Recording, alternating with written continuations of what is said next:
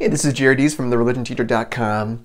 You may notice the symbol of an anchor being used in Christian and Catholic churches. It was a very ancient symbol used by the early church, early Christians, as a code or a secret way of referencing Christ. So you won't see a lot of crosses or pictures of Jesus in the catacombs that were hidden from the Romans who were trying to kill the Christians.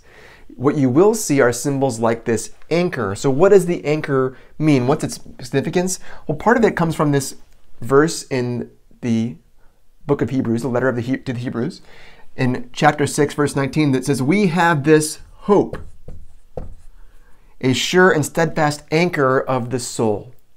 So the anchor is a symbol for hope, a symbol for the hope that we have in Christ, the hope that we have in the resurrection, which is why anchors are often shown on tombs of the early Christians.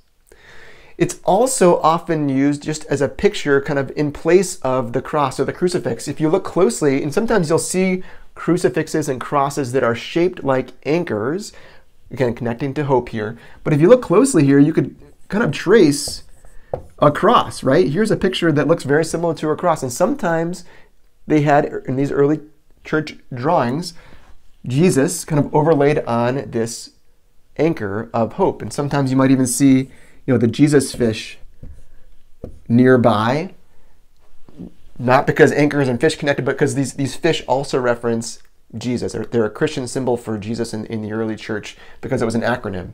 The word fish in Greek stood for Jesus Christ, Son of God, Savior.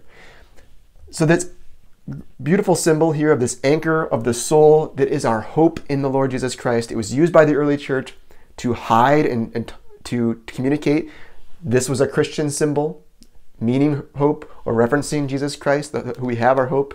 And it continues to be used in many different ways today. You'll see this symbol in Catholic churches and used by the Congregation of Holy Cross, for example, as a symbol for hope, a symbol for our hope that we have in the Lord. So that's the meaning of this idea of anchor symbolism in the church. Go make disciples. God bless.